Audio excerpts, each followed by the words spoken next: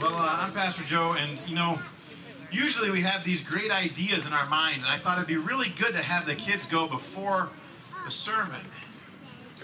I think they should have gone last. And where's my friend Caroline? You can come up here and preach. Because clearly you tell the story all the time, and what a great... When that young lady was baptized on Friday, I knew things were going to happen. And I guess I wasn't sure it was going to be that day, but man, thank you for your faithfulness.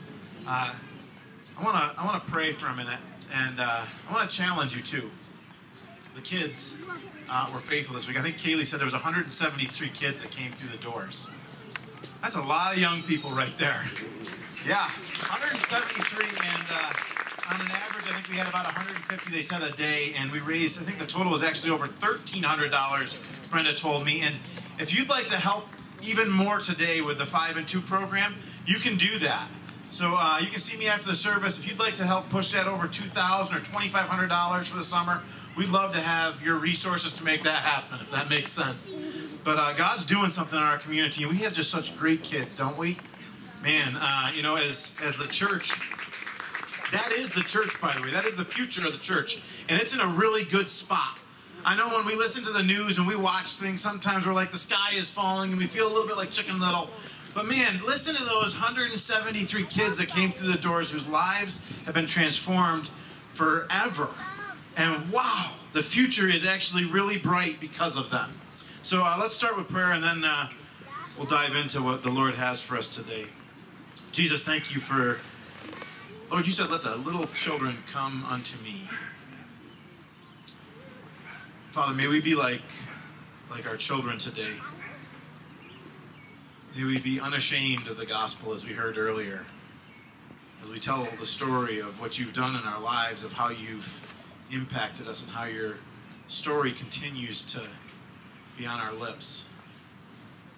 But Lord, whether through me or in spite of me this morning, Jesus, preach the gospel. You do it so much better, Lord. In your name we pray. Amen. I was sitting with the Lord this week, and I know that language sometimes sounds a little bit, what exactly does he mean? I mean, envision the most holy position you can come up with and picture that. I won't tell you what really happens. But I just had this overwhelming sense as the week went on. I'm wearing my t-shirt, by the way. I don't see any other crew t-shirts out there. Are any of the other volunteers here today?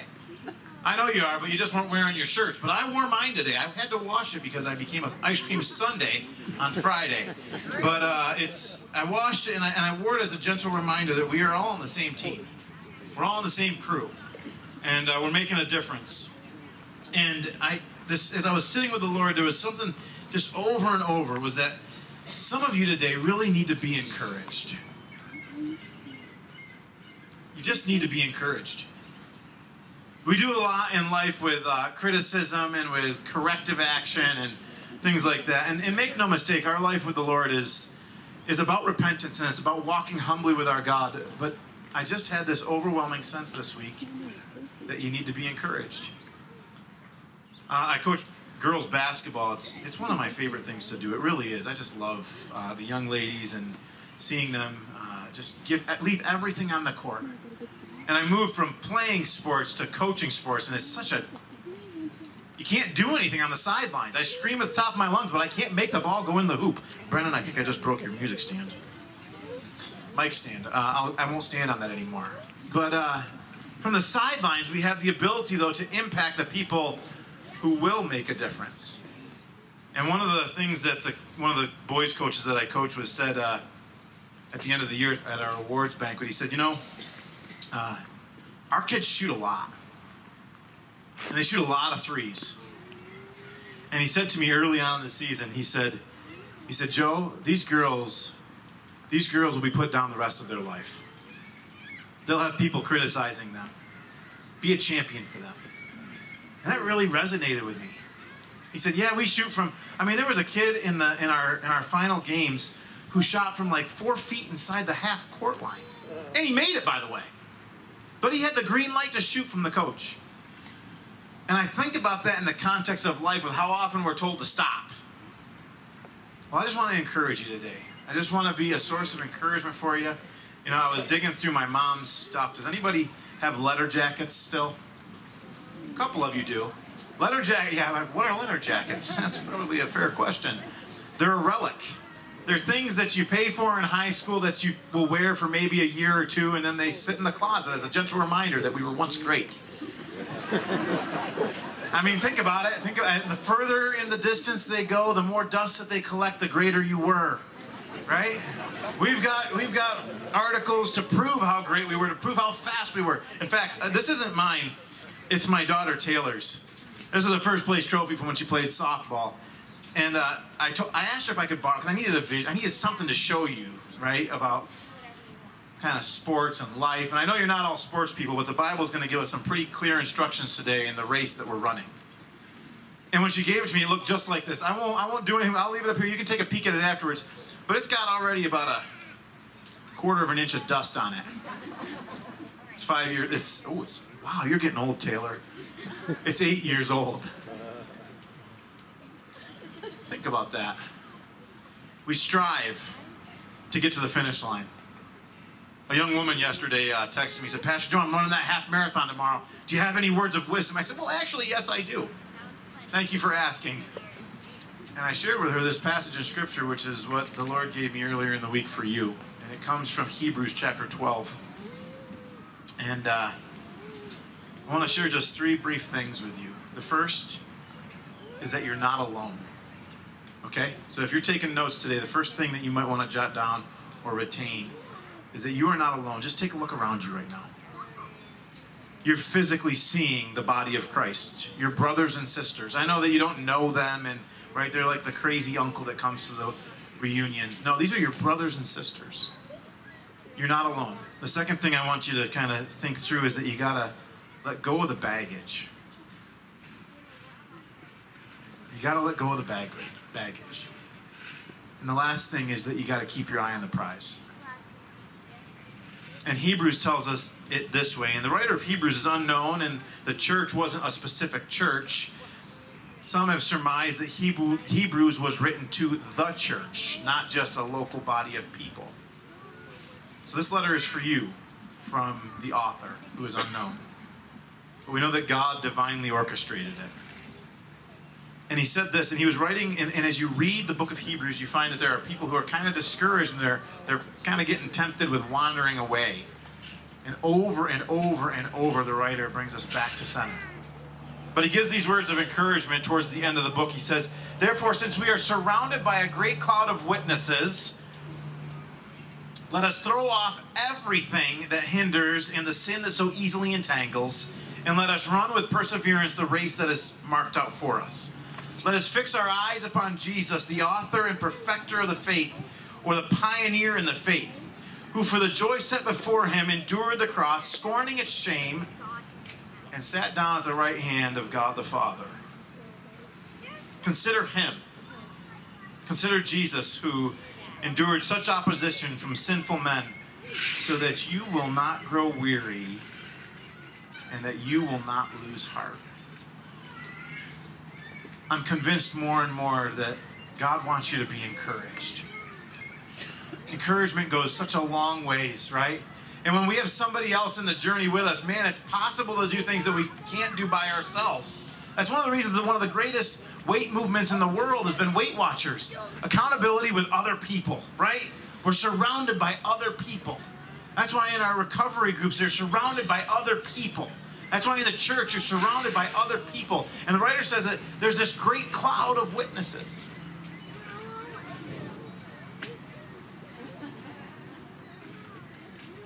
Do you see them? If you do, I want to talk to you after the service. It's not that they're not there.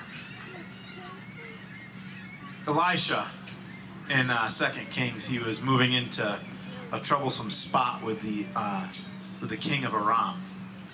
And the king had actually sent out guys to kill him because he was reporting to the Israelites on where the Arameans were going to move and what the battle was going to look like. And the Israelites were always prepared, and the king was like, who's ratting us out?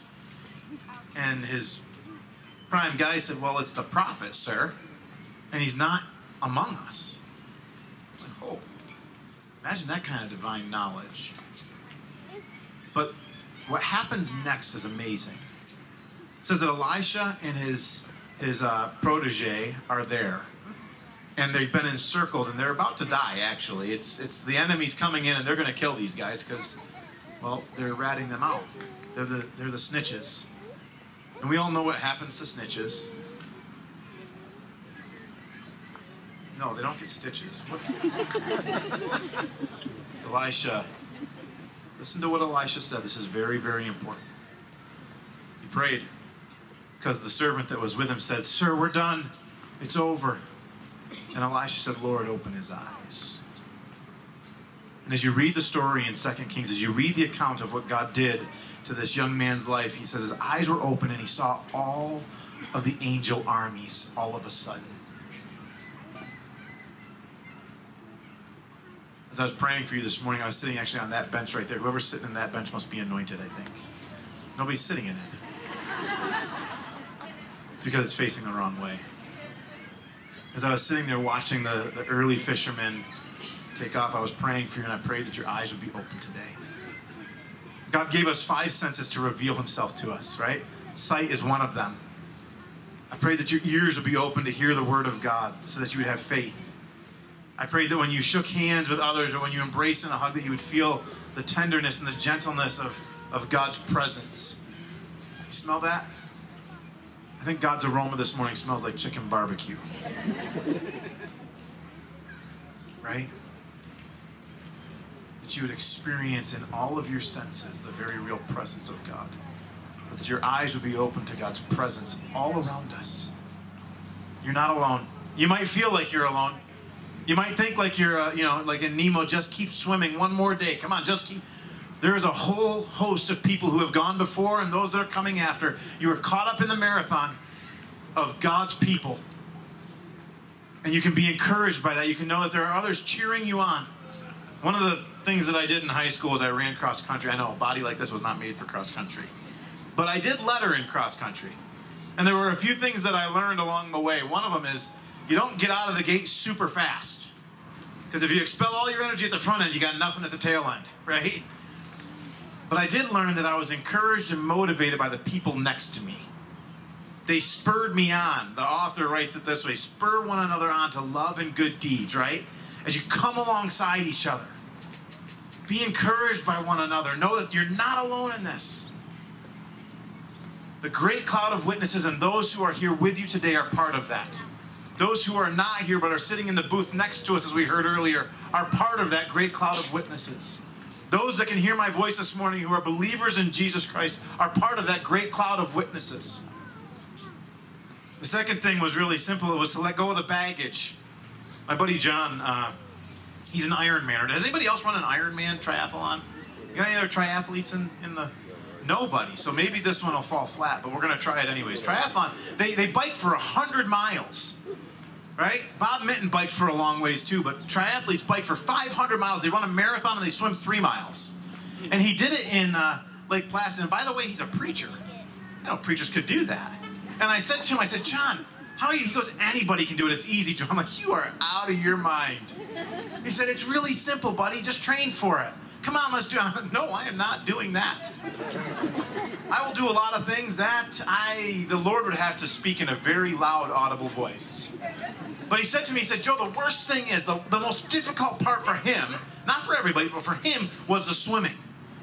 Because they all enter the water, and then it says mad dash. And they don't care what happens when they enter the cold water. You can imagine, you want to be in the front of that pack, not the back. But he wears a wetsuit because it makes him faster in the water.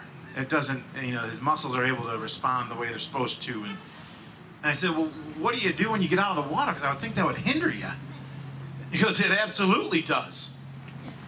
He says, so you get rid of it as quickly as you possibly can. He said, actually what you do is you grease up parts of your body where it's prone to get stuck, like your ankles and stuff. He said, and then you just rip it right off, and then you get into the race, and you're biking next. I'm like, my goodness. The writer says it this way. He says to get rid of everything that hinders you. So church, what's hindering you today? What's hindering you from running the race that God has set before you? Because some of you are carrying a lot of baggage. I did a quick Google search this morning about the fastest marathon time. It was set just back in March by the guy who paced it in the Olympics.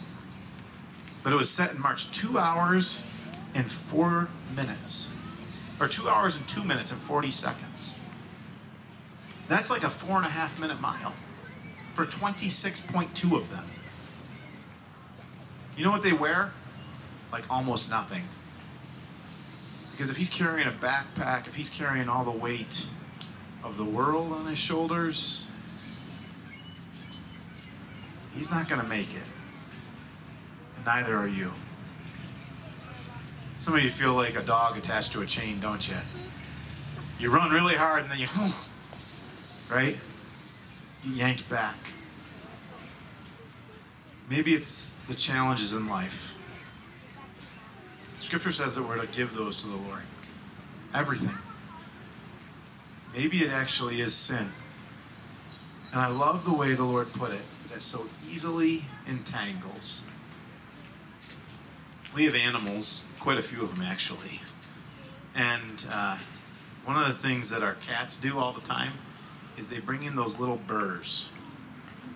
And I can just kind of envision them stuck in the bramble, and that entangles them and grabs them, and they're left with stuff afterwards.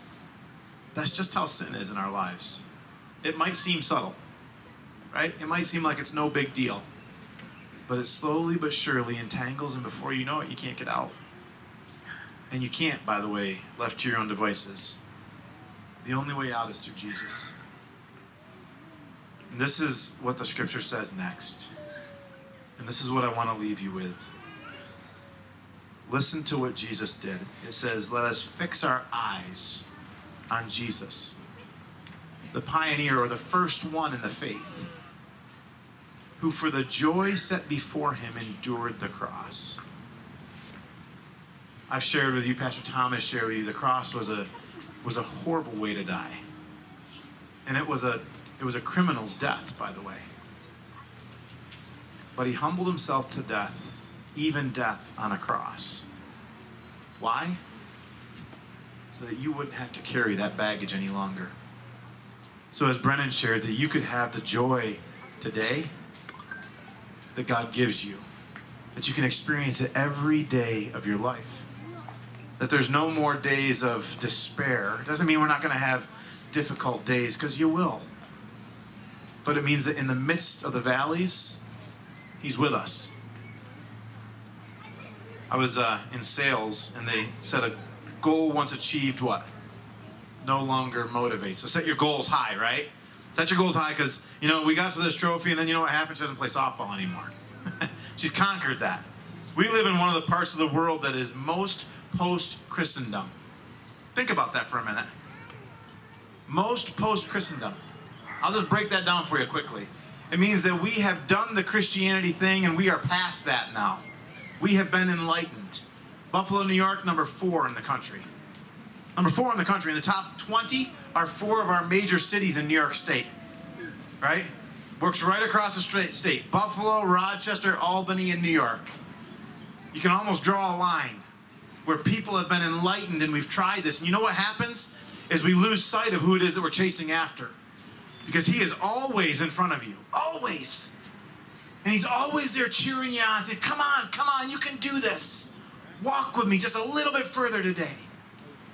That's why over and over and over in Scripture, the Lord reminds us that He's with us. So if I could encourage you today in a couple of things, it would be to look around the room. Or the space as it is now, right?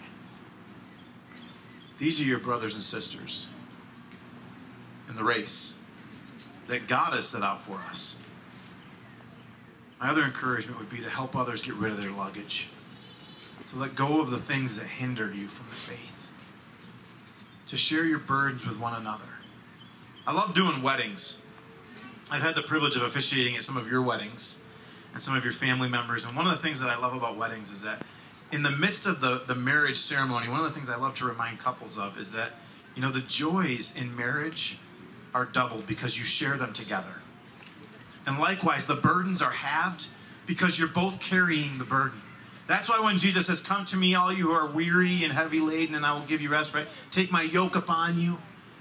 He carries that burden with us. We carry that burden with each other. We let go of the baggage, and others help us carry it, and we can leave it at the cross. But finally, don't get so far ahead of yourselves that you lose sight of who it is that you're chasing after. Jesus is the way, the truth, and the life. I read a devotional this morning, and I'll leave you with this thought. And the author, he opens his devotionals with this. He says, the Spirit of Jesus in me greets the Spirit of Jesus in you. But he was talking about that you were made for one purpose. One. It's not to work a job, until the end of the race. A colleague of mine just passed away. Retired a year ago and died today. Died this weekend. We run this race. It's not to work just one job. It's not to marry the perfect spouse. It's not to raise the perfect family. It's not to do all the best things that you can possibly do. It's not to see the 7 wonders of the world. One purpose. It's to worship the Lord God Almighty and to enjoy his company forever. So church, I want to encourage you today to let go of everything else and pursue Jesus today. Let the joy of the Lord fill you to overflowing. I want to be the recipient of someone else's joy. I want to be the guy that's sitting there, the others say, man, I had such a great day, you're not going to believe it. I met Jesus again today. So I can say, oh, me too, buddy. Where are you at? If you need some help letting go of things, your church wants to walk alongside you. And that's not the paid staff. That's the unpaid staff. That's your brothers and sisters right next to you right now. We want to help you carry those burdens and let go of them. We want to encourage you so that you can continue on in the faith, so that you don't grow weary in well-doing, right? But that you see the finished product. Paul said it this way, and I'll leave you with these final words. He said, not that I have already obtained, but I press on towards the prize, which the Lord, the righteous judge, will appoint to me and to everyone who believes. Those in Christ will receive their trophy. It won't look like this, by the way. And you'll hear the same words that all of the other saints who have gone before and all the saints who will follow will hear. You'll hear, well done. Well done, my good and faithful servant. Church, the Lord loves you. The Lord loves you. I love you. We love you. You're not alone. Be encouraged today to take one more step in faith. Let's pray. Jesus, thank you for your grace. Thank you, Lord, for meeting us today at the waterfront, the sacred ground in Bemis Point. God, thank you that you haven't left us alone, but that you've been working on our lives even before today. God, thank you that even though we may not see you with our eyes, that there is this great cloud of witnesses, that the saints are all around us, that you, Jesus, are with us by the power of your Holy Spirit. Lord, give us such faith that we let go of the things, the thoughts, the tangible things that are hindering us from walking in faith with you. Give us the victory, Lord, today over sin and over death. Father, keep our eyes fixed firmly upon you. We love you, Jesus. In your name we pray. Amen.